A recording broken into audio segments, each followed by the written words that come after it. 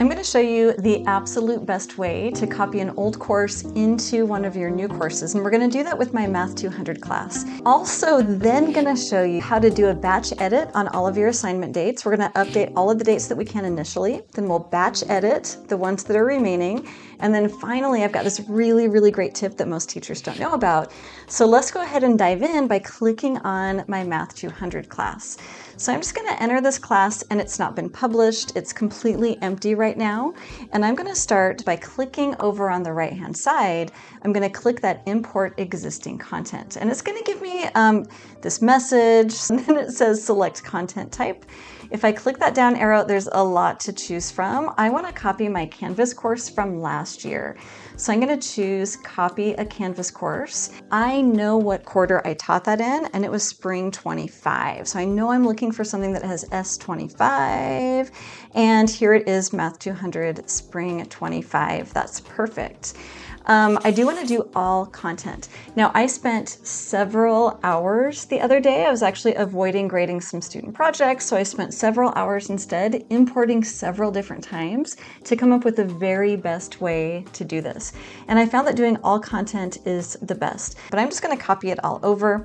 I'm not going to bother converting any content to new quizzes, but I absolutely want to adjust events and due dates. This is a huge time saver right here. Let's go ahead and click on adjust those dates. I do want to shift dates. I don't worry about the beginning date. I just know that I want to change it to the start of the quarter, which is September 22nd. 2025, and I also don't worry about the ending date. So I'm going to change that date only, and now I've got it added to the import queue. Now it's going to take several minutes, so we'll come back when it's all finished. And we're all done. That only took about 6 minutes. So let's check and see what we've got. Now, the first thing that I like to do so I don't forget is to unpublish all of my modules. So I'm going to click on modules, and up at the top, here it is, up at the top, so you've got that publish all. There's a drop down, so we are going to choose unpublish all modules and items. This gives us a really nice clean slate. Let's go ahead and hit continue, and it will take again just a few moments. Now I've got a lot of things to update for sure for my new term, but as I scroll down here, what I really want to do is to make sure that I've got the correct due dates. I actually have two great ways to show you how to easily change your course dates. One is going to be in assignments with the batch edit, and the other one's going to be in the calendar. Let's go ahead and start in assignments. I love this tool. Okay, so scrolling down over on the left, I'm looking for my assignments, and I can click that. From here, I'm going to click the three dots in the upper right-hand corner. So clicking those three dots, I want edit assignment dates. And what I really want to do, I don't want to just batch edit all of the dates. Notice how some of them moved and some of them didn't. So instead, I'm going to select it by a date range. So I want to go from, what would that be? It would be like January 1st. And then let's go until, like August 1st, right? So I had some things that were already in September. And then I've got this getting started quiz, which is due April 1st, but I know that my quarter starts on September 22nd. So I want to shift April 1st to September 22nd. Now that's a lot for my brain to think through. So instead, I'm just going to ask Google how many days. Okay, and Google comes up with 174 days. Okay, thank you, Google. Now I haven't yet selected those that are in the range. I'm going to hit apply. So I've got just those selected, and you can see that we've got just that one check mark, but I want to show you how to do this. I'm going to do a batch edit, and I want to shift that date 174 days. So 174 days, and then I'm going to confirm to shift those dates. So now I've got everything at least within striking distance, which means I can do the other changes in the calendar, which is my other favorite way to do this. Okay, so just scrolling through, I'm just seeing September's, October's, November's, and December's. That looks great. Next, we're going to go over to our course calendar. So over here on the left-hand side in your global navigation, we're going to click on calendar. I'm going to choose that Math 200 for the fall, and I'm going to unselect my other calendar. Let's see, so I'm in August. Let me forward here to September. This class is blue, so everything for this class is going to be in blue. And I've got this homework 2A, so this is where I just can start moving things around. So this homework 1A, I want that one to go here. 2A, I want it to go, 2A is going to be the following week. Actually, 1A goes here, and this is probably 1B. That works.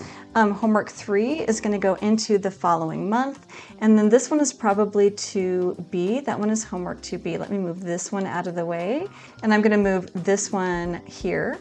That Meet Your Classmates discussion board, I want that one to live here. And I can just continue to do this. My classes are set up so that everything is due on a Monday, Wednesday, and a Friday.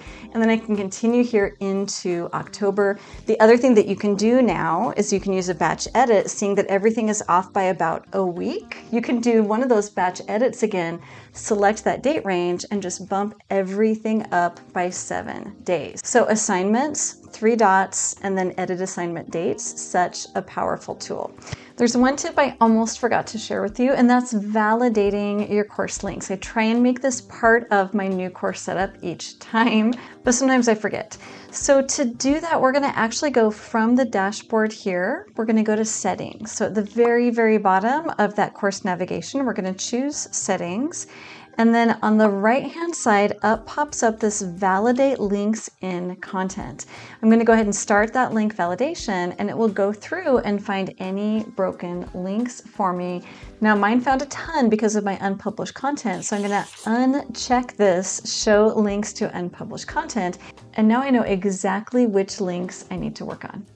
Let's head back to that dashboard. And finally, I want to show you that really, really great tip. Honestly, it's like my favorite Canvas hidden feature, and that's how to copy an individual item from one class to another.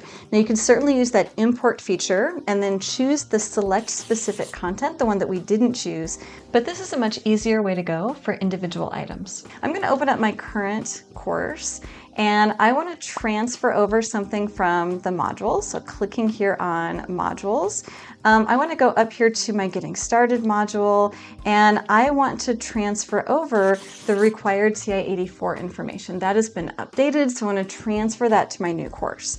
All I've got to do is to go over here and click on the 3 dots, and then we are going to choose this Copy To feature. Trust me, this is life-changing. Copy To, I'm going to click on that, and I want to copy that one to my Math 200. So I'm just going to look for Fall 25. Math 200, there it is, to Fall 25. It even says which module do you want this in. Okay, if I have a Getting Started module, that would be perfect.